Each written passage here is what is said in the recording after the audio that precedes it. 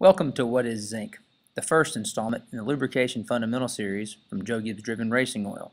I'm Lake Speed Jr., Certified Lubrication Specialist and member of the Society of Tribologists and Lubrication Engineers. Now, what is zinc? How does it work?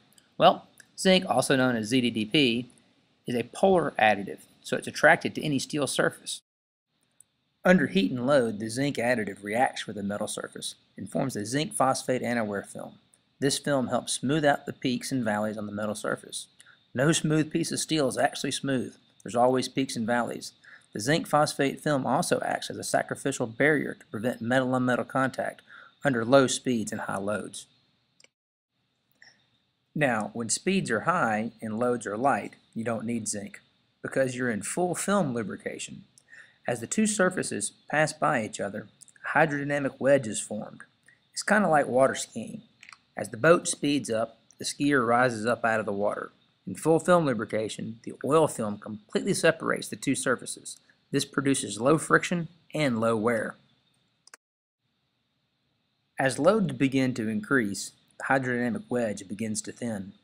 As the opposing peaks begin to make contact, friction and wear begin to rise. We are now in mixed film lubrication. The oil film is still carrying some of the load, but now friction modifiers like moly and boron step in to lower friction and reduce wear. As loads continue to increase and as speeds decrease, the oil wedge is broken and we enter boundary lubrication.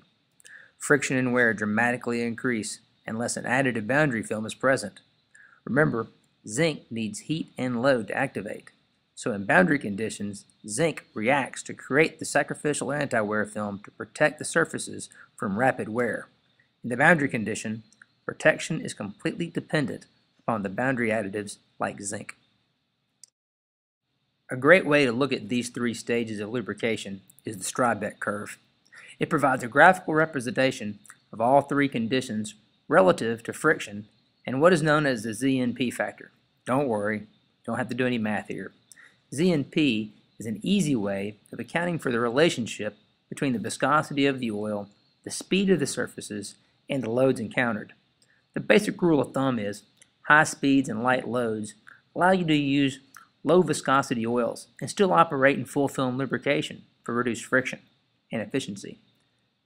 Conversely, you need higher viscosity oil in low speed and high load applications to prevent quick entry into boundary conditions. Engines see all three stages, so the oil has to meet all three needs. Engine bearings need an oil heavy enough to carry the load, but also light enough to keep them cool. Too much or too little viscosity can cause bearing failure. Since pistons change direction every stroke, they are constantly speeding up and slowing down. This oscillation between full film and boundary film requires friction modifiers to keep the pistons and the piston rings happy. Finally, your valve train operates in boundary condition, moving at half crankshaft speed. Camshafts see lower speeds and higher loads than any other engine part. So it's no surprise that camshafts really need zinc to keep them happy. Okay, so what does all this mean? First, choose an oil based on your application. Highly loaded valve trains need oil with more zinc. Second, work to improve surface finish. Smoother surfaces can carry greater loads with less friction.